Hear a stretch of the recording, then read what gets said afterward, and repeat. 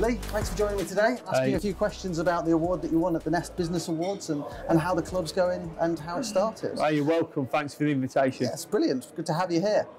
So, I suppose first thing is, when was it you opened Rings Boxing Club and how did it grow in those early days? We opened in the August of 2019. It was. It started pretty slow. We actually, by the Christmas time, I think I was up to about 50 members, which was 2020, coming up for January 2020. When obviously 2020 was the big year for me. So something happened. Something happened about the March. Just as I was starting to get going, I'd go up to about 80 members, and then I think the magic number was like 65 or something like that. Yeah. And then obviously everything went out the window then with COVID.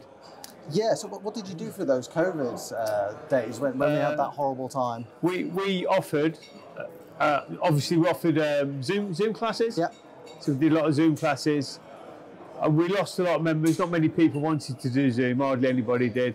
We got quite a lot of the kids that were in the club stayed. So I think I had 15 people on Zoom.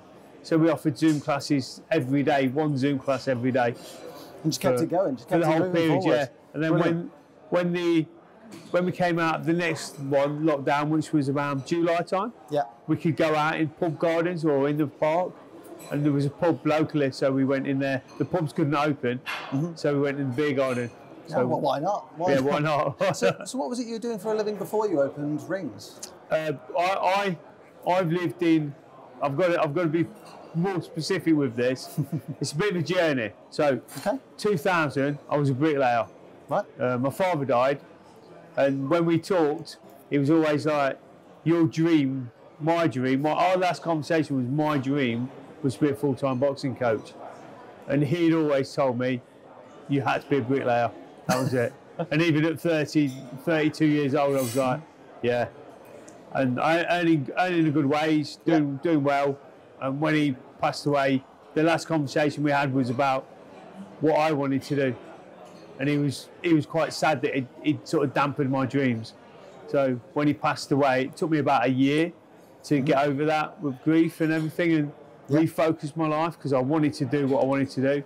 And now I moved down to Bournemouth and started down there as a boxing coach. I think that's brilliant. I mean, like a lot of our clients, chasing your dreams doing this. Yeah. Teaching martial arts and boxing is brilliant. Yeah. So I started that. So because I've gone on too long there.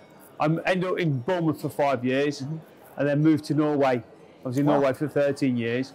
So Rings at Boxing Club actually started August 2019. But I've been doing it for 25 years. Wow.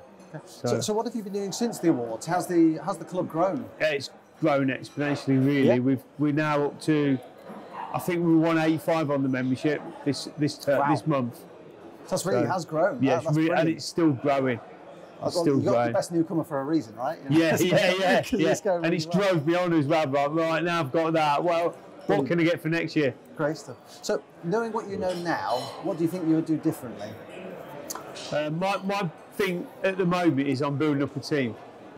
So my team's my retention and my customer service. I'm very good at offering a world-class service, and now the next thing is to build that team up that can provide that service that I'm looking for. So that's the plans for the future as well? That's what I'm doing right now, yeah. That's really good.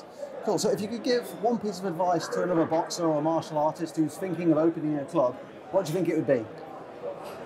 I would say, if it's in your heart, go for it. If it's in your heart, go for it. I was earning £1,000 a week as a bricklayer 25 years ago. I'm not earning that now, but still. But you're enjoying I'm doing something I really love. I hated doing what I was doing. So I follow, like I tell my students, and I think as martial artists, we tell all our students, follow your heart and do what you love. Yeah, couldn't agree more. And finally, I know you're there this year at the Nest Martial Arts Business Awards. Will we be seeing you next year, and do you think you'll be in line for another award like business growth? That's the plan. That's the plan. That's the plan. Brilliant. So we're going to see you there, and you're going to get business growth. That's what I expect to see. That's what I'm expected to get. So fantastic, Lee. That's been brilliant. Thanks very much. Thank you. Cheers. Thank you.